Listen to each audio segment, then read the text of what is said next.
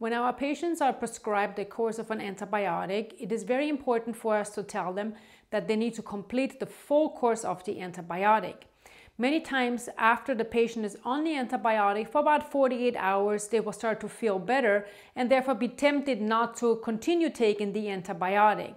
But it's very important to complete the full course of however many days the antibiotic was prescribed, because otherwise the remaining bacteria in the patient's system can become resistant to whatever antibiotic the patient was put on. Now, bacteria can mutate and adjust to the antibiotic that was given to them, and therefore next time around the patient has an infection, that specific antibiotic might not work for them. Therefore, please make sure to tell them to complete the complete course of the antibiotics at all times to prevent resistant bacteria, not only for them but for our whole society.